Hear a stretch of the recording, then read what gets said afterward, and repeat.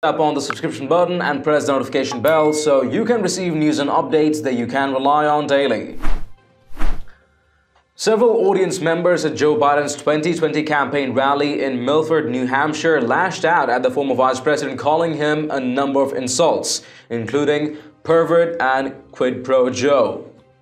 Biden was speaking on Sunday night ahead of the state's February 11 Democratic primary, where he is trailing South Bend, Indiana Mayor Pete Buttigieg and Vermont Senator Bernie Sanders, according to Real Clear Politics. A handful of those present interrupted the event on multiple occasions with heckles. Quite a start to Biden's event in Milford, New Hampshire. He was quickly interrupted near the top of his remarks by a protester who called him creepy and made false claims about him being a pervert, tweeted NBC News' Mariana Sotomayor. Another woman then yelled quid pro Joe before another man began to shout about Ukraine.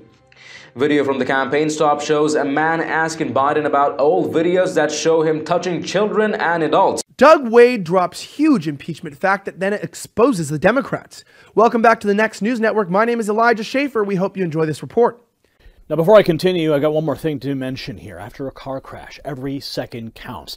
And that is why Patriot Charger's 6-in-1 features were designed to help you in unexpected incidents on the road.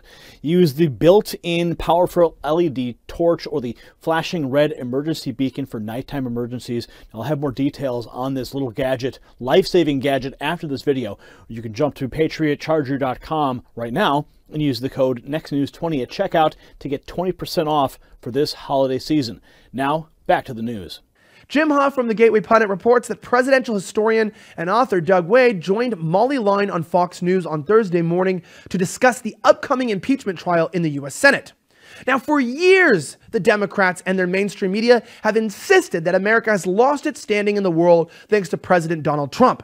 Now, Democrats do this while ignoring President Trump's historic international successes in trade agreements, NATO obligations, that defeat of ISIS, of course, the embassy move in Israel, and dissolving Obama's sham Iranian nuclear agreement.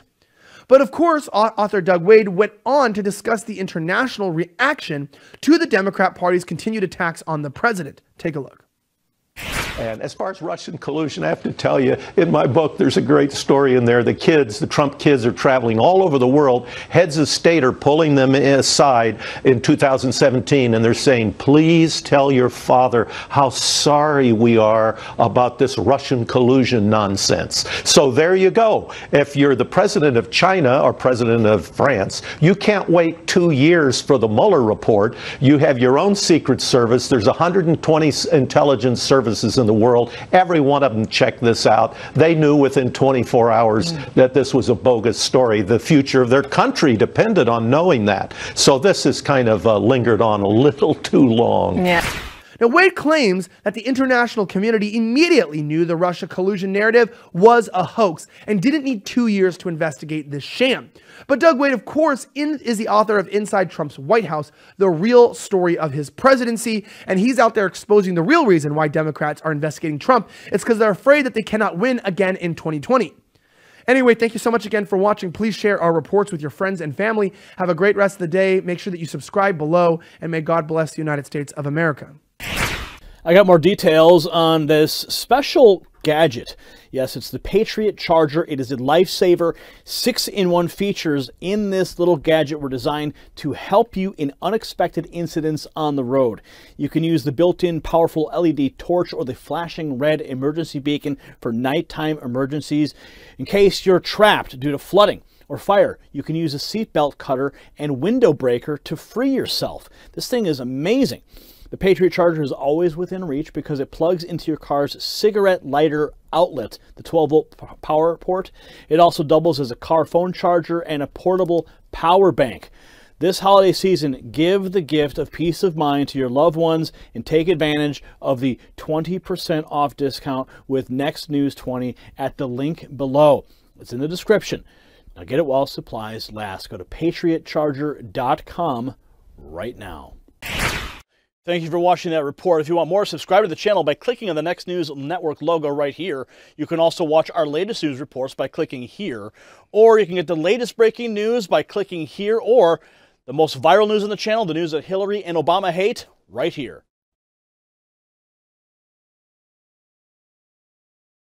Authorities are reminding people to be careful around waterways after a series of drowning deaths in the past few days. An 18-year-old woman died at the Thompson River at Coopers Creek on Monday afternoon, where she was swimming with family. A 16-year-old boy was swimming with friends in Sydney's Lake Parramatta also on Monday when he failed to resurface. In Western Australia, a 7-year-old girl drowned at a popular holiday spot in Gilderton despite desperate attempts to revive her. Authorities are asking people to be extra vigilant when around waterways and to supervise children at all times, especially during the busy holiday period. Okay, so this is what people are going to be talking about today, so you guys are prepared. The first one is absolutely really mind-blowing because this brings up a lot of moral and ethical questions. So a Chinese scientist helped create the world's first genetically edited babies. He is going to jail. His name is He Jiankui of China. He is going to be in prison for 3 years for carrying out what the Chinese government says were illegal medical practices. So last November, he alarmed scientists around the globe, saying that he successfully altered the genetic code of 2 twin baby girls. Critics questioned his ethics and feared it could open the door to designer babies. And the scientist defended his work to the Associated Press. The world has moved on to the stage for embryo genome editing. There will be someone somewhere who's doing this. If it's not me, it's someone else.